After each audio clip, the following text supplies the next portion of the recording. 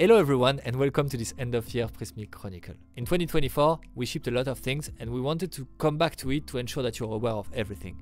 We simplified drastically the way to access your content as a marketer and made you way more productive as a developer to create websites with Prismic. On top of it, we made it faster to create pages thanks to a lot of AI improvement. So let's jump into the first category right now. The first part of the year was dedicated to solve most of the feedback that you had around accessing your content. And for that, we did two big categories of changes. We revamped completely our media library, making it way easier and way simpler to search for your media, but on top of it, categorize them thanks to tagging, as you can see here. And we also improved the way to clean your media library by adding bulk action, allowing you now to select multiple medias to catch your duplicates and delete them in one go. That was the first part of the year. We then jump into the whole experience of finding your pages. And for that, we revamped the whole page list and rebuild it completely to prioritize the page name and works as you expect it to work. We then iterated on it and added a few more features like filtering by status, filtering by author, but also having a sense of the last updated page for that. Accessing your pages and your content faster was just one step. We worked a lot on improving your productivity when building a page.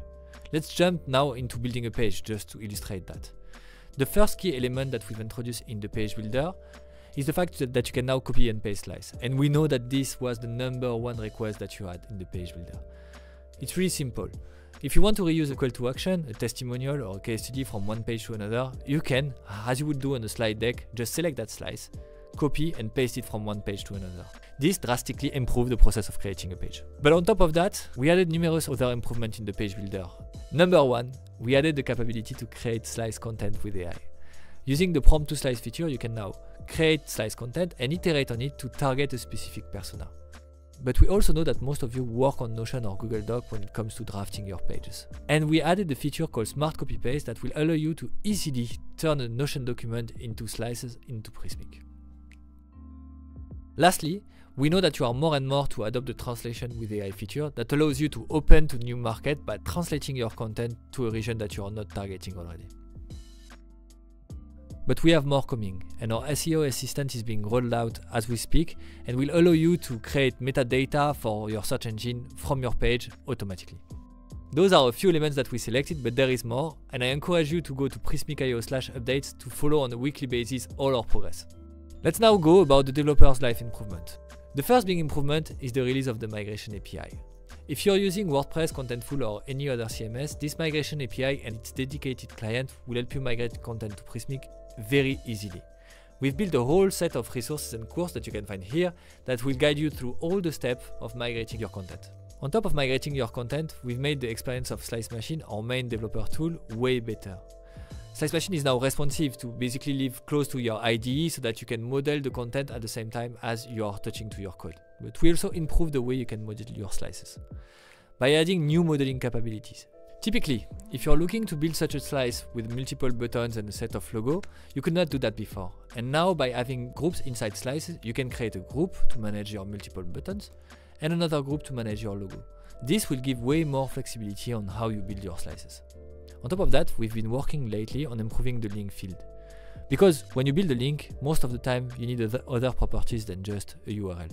You need a text to come with your button, so typically on that button, click here. But you also need a set of properties like variants that will allow you to select if your button would be a primary or a secondary, to choose like the type of background that you want. This is all for 2024, but we have more coming. One of the first focus of 2025 will be to support bigger teams. For that, first we are rolling out spaces that will allow you to segment your content into different spaces, typically a main space, a legal one, a documentation one, and then allocate roles to given people for a given space, so that myself, I can be a publisher on the main space, but not on the legal one. After this, we'll work on bringing native collaboration inside Prismic.